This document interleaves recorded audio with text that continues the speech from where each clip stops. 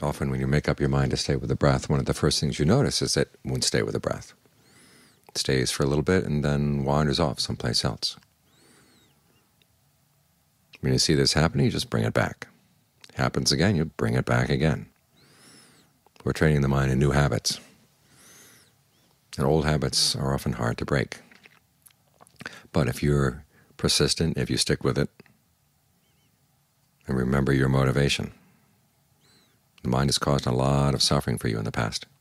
It's time to train it in new ways. And whether it takes a long time or a short time doesn't really matter. Remember, the Buddha said if you were to be given an agreement that you'd be stuck with 100 spears in the morning, 100 spears at noon, 100 spears in the evening,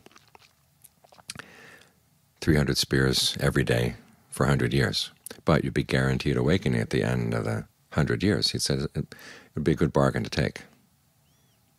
The goal is that worthwhile. He said, and you would even consider that you had attained it with pain. The attainment itself would blot out any sense of pain that you'd felt.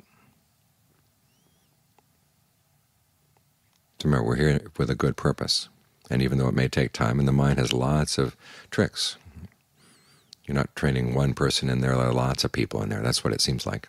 And that's a good image to hold in mind. You've got a whole committee. Sometimes you convince a few members of the committee to stick with the breath, and the others are hiding in wait for when the good members are careless or when they lapse in their mindfulness. Then the other members take over, and you wonder, when is your mind ever going to behave? Remember, it's several minds, many minds all at once, and so it's going to require lots of different techniques, lots of different approaches. But the basic one we're working on here with the breath, that's the foundation for everything else. So you want to stick with that. And using that and your ingenuity, you'll find that you can get everybody trained. That's the good news that the Buddha gives us. So always keep that in mind.